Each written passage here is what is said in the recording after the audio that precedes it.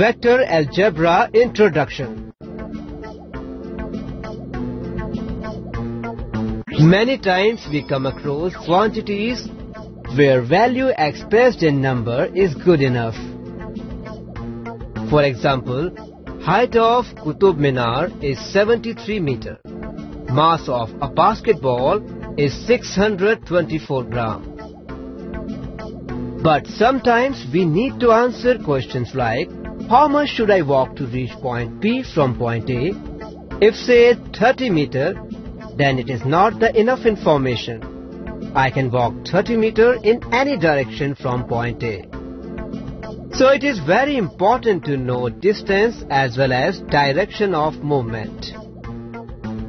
The quantities which require only on value or magnitude are called scalar. For example, height, mass, temperature, time, etc. are scalar quantities. The quantities which require magnitude as well as direction are called as vector. Quantities such as velocity, force, acceleration, displacement, etc. are vector quantities. In this topic, we will learn some basic concepts about vector, various operations on vectors, algebraic and geometric properties of vectors.